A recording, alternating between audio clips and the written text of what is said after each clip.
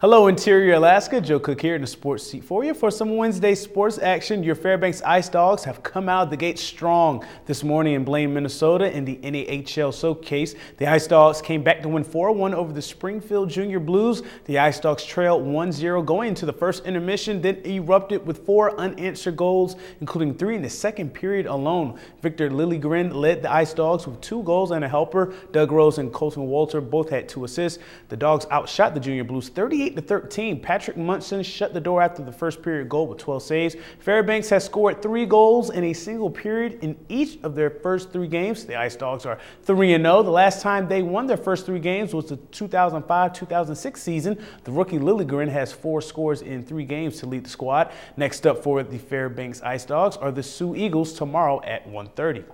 2 undefeated volleyball teams, Monroe and Hutchinson. Someone had to lose. The Rams beat Hutch twice in the West Valley Invitational, but this third meeting goes in the wins and loss column. Would the third time be the charm for Hutch? Well, the first set was an indication. The Hawks were solid with the 25-19 win. Monroe had more errors than kills to start things, but Monroe fought back in the second, jumping out to an 8-1 lead. Then Marissa King went off with 3 straight kills to lead Monroe's 25-22 second set win.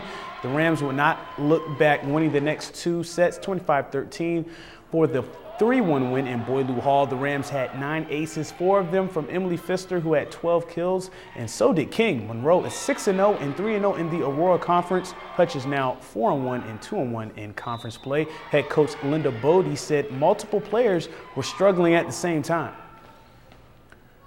We can do all right if 1 or 2 struggle, and we can take care of that. But when more struggle and key players on our team do that, then we're going to have a hard time, and we're going to have a really hard time with Monroe because they're a top team.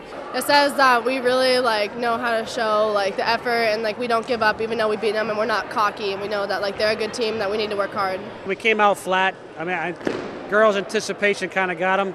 I just told them, I said, we got to weather these storms. If we do that, then we're going to be fine. And we just kept attacking, and that's all we did.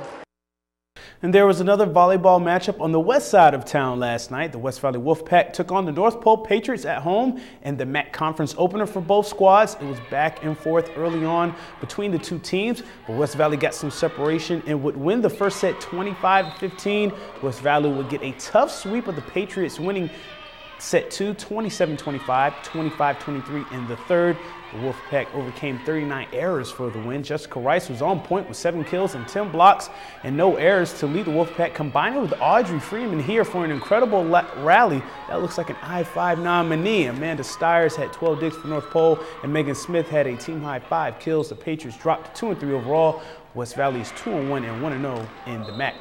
The West Valley Wolfpack got a season sweep of their rivals on Tuesday, barely. The Wolfpack won yesterday's dual meet 4-3 and also won their dual meet on August 27th 4-3. Yesterday, the Lathrop boys did the heavy lifting, winning boys number 2 singles, boys doubles, and mixed doubles, led by the brother-sister duo of Rachel and Alex Jordan. They won 6-4, 6-4 over Harrison Alford and Catherine Sample, but West Valley had a stud in the ladies. West Valley won both girls singles matches and girls doubles.